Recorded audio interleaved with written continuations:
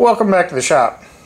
Today's video is a sort of a takeoff of Scout Crafter's video. He talked about crush washers, which is very interesting and very just timely for me.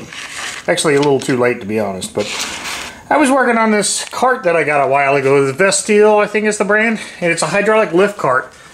It was leaking. I don't know if I can get this, but there's a captured O-ring somewhere down there in that fitting, and without disassembling this whole cart, it's just I like making videos, but I'm not going to disassemble this whole thing because it's very dangerous. It's got a lot of impingement points where you could just cut your fingers off if you're not careful, and it's raining and I can't. Anyway, I just full of excuses today.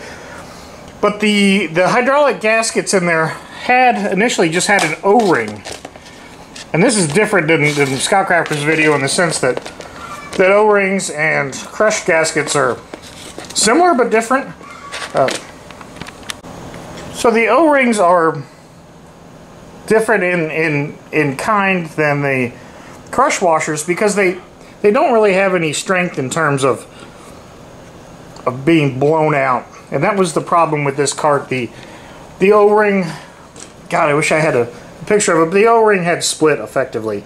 It's a horrible design, some Chinesium fittings in there, but it had a small fitting, a small O-ring that had blown out, and I didn't want to go through the same problem again, so I ended up buying what they call a constrained O-ring. Dowdy washer kit. I don't know if Dowdy means anything, but these are metal seals with a rubber liner on the inside, and the rubber liner, unlike a crush washer, is a little bit larger than the steel, so when you tighten it down it becomes like an O-ring with a limiting, I mean, you can see what I'm looking at there, but the intersection is the inside is all plastic, so it's like an O-ring but better in my guess, in the instance of this hydraulic application. I also think that a crush washer would have worked in the application of this cart. However, you can see that there's that added benefit of the O-ring in there, and in this case this has got some wackadoo sizes that aren't quite metric and aren't quite standard. So the copper, and I thought it was just absolutely amazing, the annealing thing. If you haven't seen Scout Crafter's crush washer video, go watch that. But I thought that was quite interesting that you could anneal the copper, but then you also got a multitude of different types of things. Here's a nylon washer kit, and I don't know how this would work in terms of heat, but you've got to be a little bit careful in the sense that sometimes washers aren't only for fluids. You've got isolating washers for electrical components that just simply isolate things from one another. And I don't have a great example in front of me, but there are typically, sometimes they're red. Yeah, typically they're red. I looked around. I don't have any sort of circuit boards or anything that would be a good exemplar for the red non-conductive electrical isolating. But I wanted to just show you guys these constrained steel O-rings. I'll put a picture up of where I bought it from on Amazon. I think it was 20 bucks. I think they're very neat. I think they would work fine for a gasket, an oil pan plug kind of gasket situation. This is not a great demonstration, but on the left we've got a regular O-ring. The center we have a copper crush washer, and on the right hand side we have one of those metal bonded rubber gaskets. And what we've effectively done is split the difference. It's a middle ground, I would say.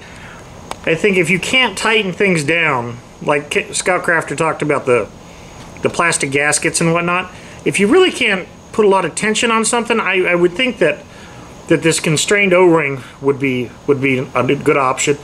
And then also, if there's any pressure on the inside, like the O-ring in the hydraulic system, there was nothing to keep the O-ring from blowing out. It is just going to split, and there's nothing you can do about it. As opposed to this metal bonded one on the outside that's going to sort of hold everything together. So I'm not saying it's a panacea. It's not going to fix every problem in the world out there, but it's another option out there. I think it's something to have in the arsenal if you work on hydraulic stuff especially. And so far the hydraulic cart's been working well, but I do have another question. This cart is extremely handy, but my problem now is I can't get the air out of the system, I'm guessing.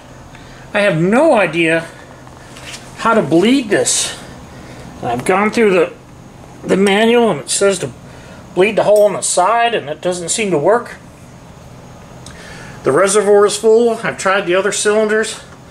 If anybody's got any idea on how a remote bottle jack hydraulic pump works, because this should go up another foot or so, I would appreciate any input on it. Again, I'm sorry for not getting great shots on this, but it really has been a troublesome thing to work on because it's so dangerous.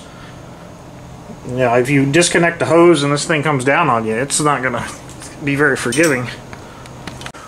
Well, I've got you. Let me show you a couple projects that I've got coming up on the to-do list. I got 2 new tractors. Here's my first new tractor. This is a Peg Pergo mini tractor. I guess Target sells these.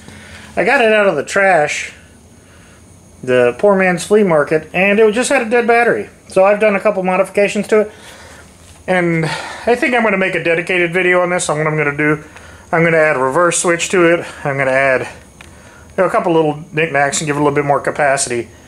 But that should be fun. And let me show you the other tractors. Here's my first new tractor. This is a Peg Pergo mini tractor. I guess Target sells these. I got it out of the trash, the poor man's flea market, and it just had a dead battery. So I've done a couple modifications to it, and I think I'm going to make a dedicated video on this. On what I'm going to do, I'm going to add a reverse switch to it. I'm going to add a couple little knickknacks and give it a little bit more capacity. But that should be fun. And let me show you the other tractors. This is my new wheel horse. I have a 312-8, which is 2 horsepower less than this, that I really love, but I just came across this one for $300, and I just couldn't believe that it wasn't a scam. The only thing that I've got going on with it is got this spring, the return spring. I don't know why that spring is there. It is not factory, so I've got to get in there and see what's wrong with it. But everything else is in remarkable shape. All the stickers, all the little buttons work and everything. It's fantastic. I didn't even know half of these things existed, like the safety guards. Keep your feet from getting sucked in, and the mule drive. It's just, I drove it onto the trailer, checked the oil, came home and mowed the whole yard with it. It's just been a great machine. My problem is when I didn't need it because I have another one. This is my other one. Runs great, no problems. You know, it's a little rougher looking, but it's still a relatively good shape. It's been, you know, the hood could use a paint job, but been a remarkable machine. So let me know if you guys are interested in seeing more about these tractors. I love these kind of things. I think they're just the last well-made machines out there. This is probably a mid to late 90s, I think, is when they quit making these. But they're really good machines. I find them interesting. But let me know in the comments if you want to see more about this stuff. So that's about it. Thanks for watching. Have a good day.